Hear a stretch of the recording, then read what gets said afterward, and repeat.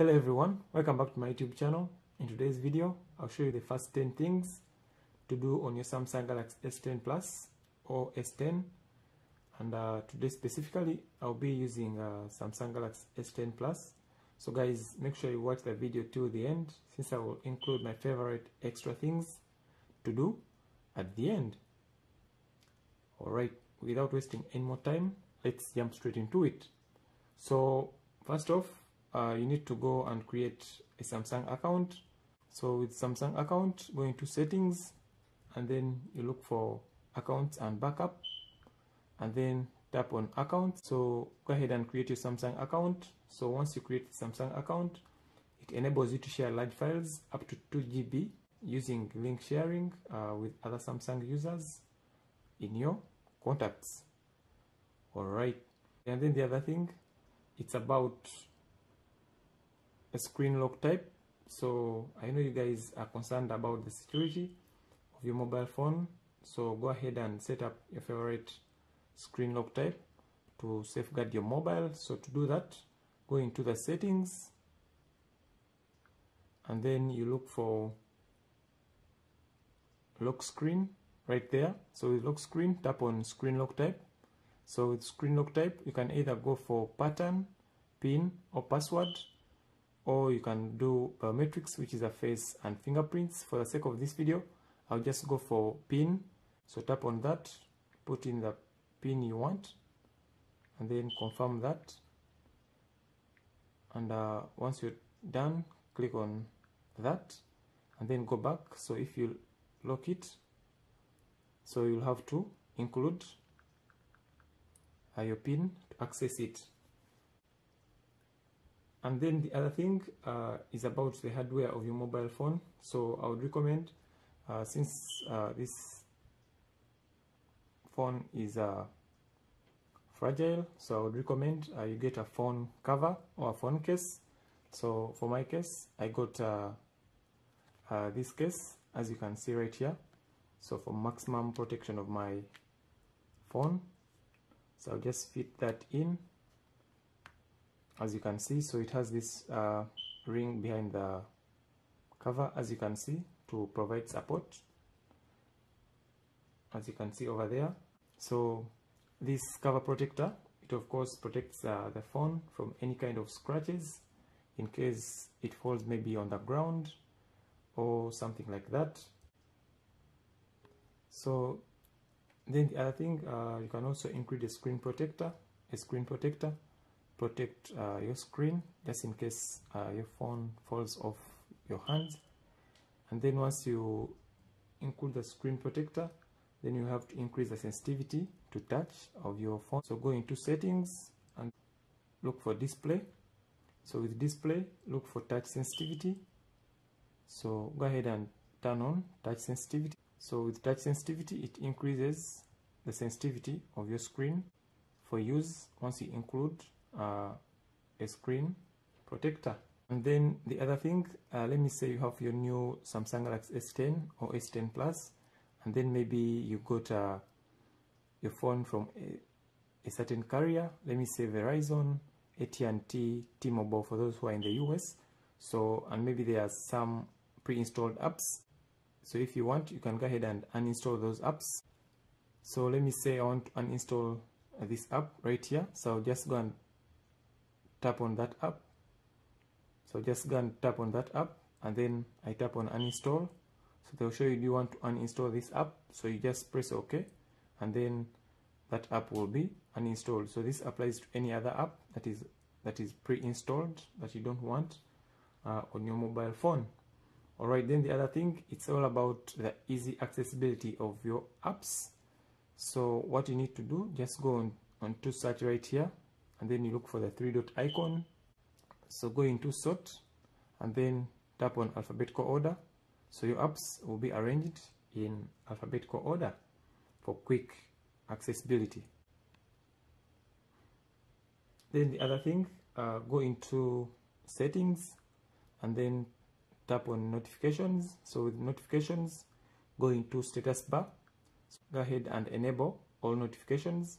So in most cases, you might be limited to only 3 most recent notifications. However, if you want all your notifications to be shown, so go ahead and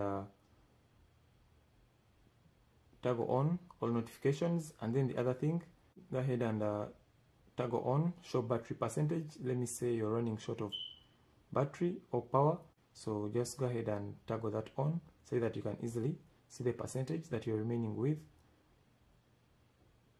over there.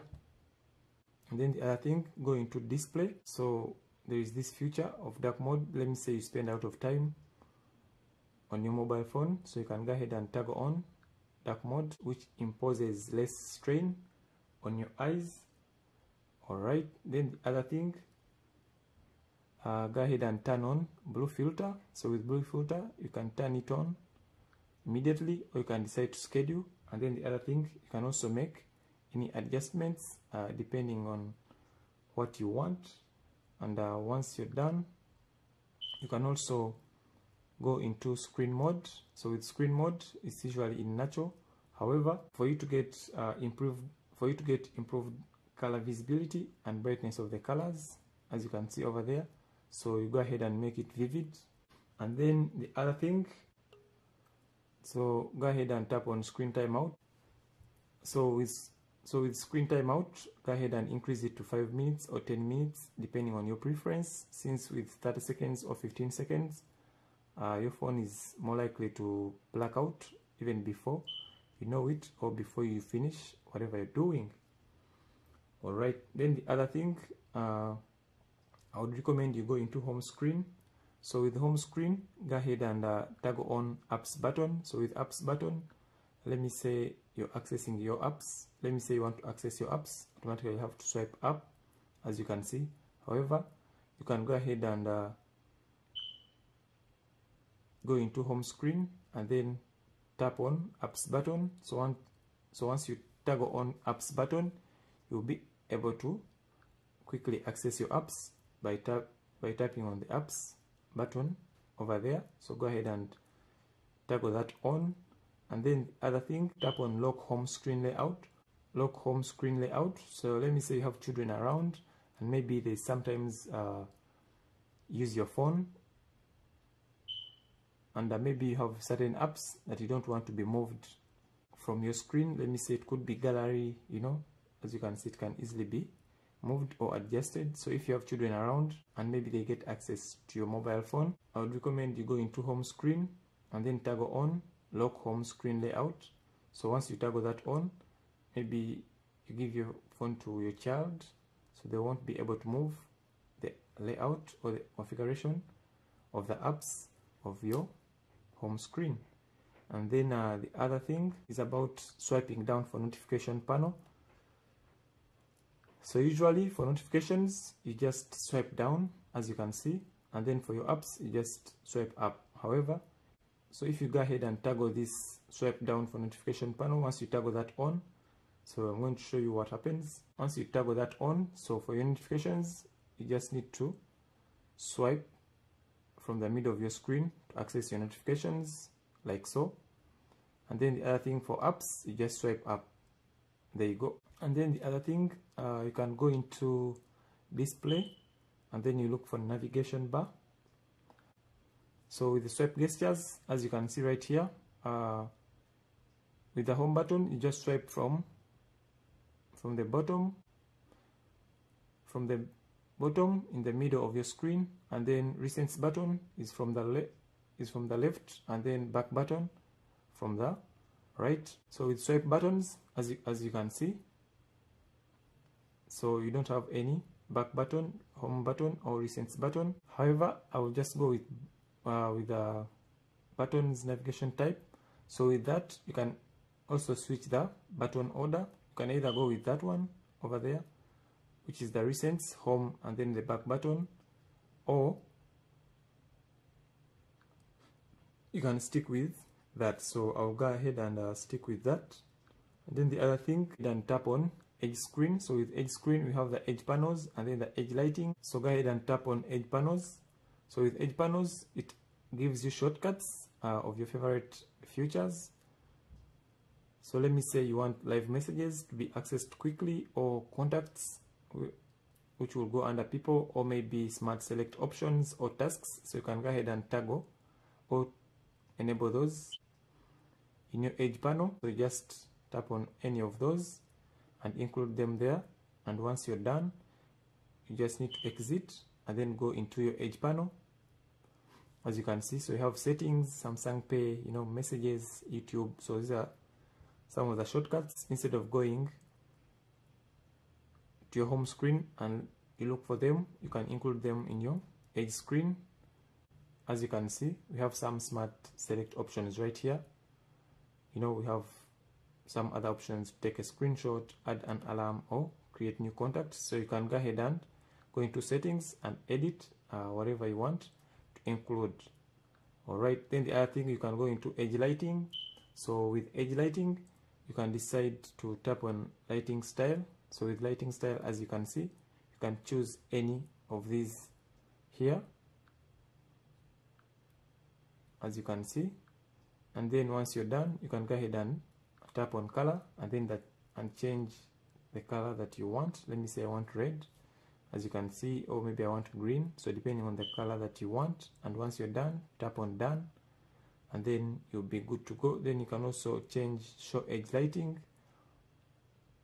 When do you want the edge lighting to show? I will stick with always, however I can change it. And then the other thing, for your new Samsung Galaxy S10 Plus or S10, go ahead and tap on wallpaper. So with wallpaper, you can go ahead and view my wallpapers and choose any of these wallpapers that you're interested in. And so you go ahead and tap on any of those, and then you set them as preferred, or you can go ahead and install any wallpaper apps and then make use of those to make your screen look awesome. So I've also made some videos about the best wallpaper apps for Android, so I will link those videos in the video description, so go ahead and check them out. And then the other thing, look for digital well-being. So with digital well-being, tap on that. So with digital well-being, it shows you the time you spend on your screen, or the screen time, or the time you spend using the apps. And then also the most important thing about digital well-being, it also shows you the weekly report over there, and then they will show you the weekly report, the most used apps, and then the less used apps, and this will help you to improve on your productivity and know which apps to use more and which to use less. Alright, then the other thing, go ahead and tap on device care. So with device care, you can go ahead and optimize your device in terms of battery, storage, and memory over there. Or you can also tap on the 3-dot icon and then tap on advanced. So with advanced, I would recommend you toggle on auto restart. So with auto restart, you choose a specific day of the week. So you go ahead and choose the time. Let me say you choose 3 a.m. So once you choose that time, that means that every Thursday of the week at 3 a.m. Your phone will restart, and this will improve on the functionality and the performance of your mobile phone. Go ahead and look for biometrics and security, and then tap on Find My Device.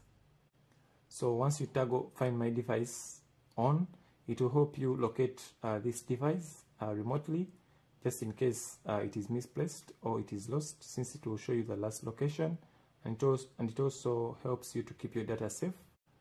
Alright, that's it as regards to the first 10 things to do on your Samsung Galaxy S10 or S10 Plus.